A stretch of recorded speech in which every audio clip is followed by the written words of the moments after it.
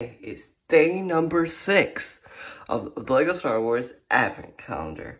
Do you guys spot number 6? Where's 6? There it is. Let's see who we got inside. Hold on. There.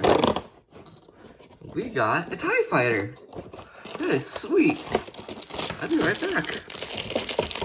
Sorry, that's my bad. Today's build was a TIE Dagger, which was seen from the original trilogy, from the sequel trilogy. More specifically than that, it was episode 9 set. This is based on the original trilogy TIE Dagger. So taking a look at the TIE Dagger, I really like the piece, the smooth little cockpit piece for the from the build. I really enjoy that. On top, I love the smooth glass. I love the smooth plate right there. I really enjoy this little thrust piece on the back. I love how LEGO is able to make this like triangle shapes of the two wedge pieces. And it looks like really triangular. I really like that. I really like how LEGO did all the shaping with this. I love those circle places that hold it on together. This is like a very fragile model. Other than that, this is a very cool set indeed.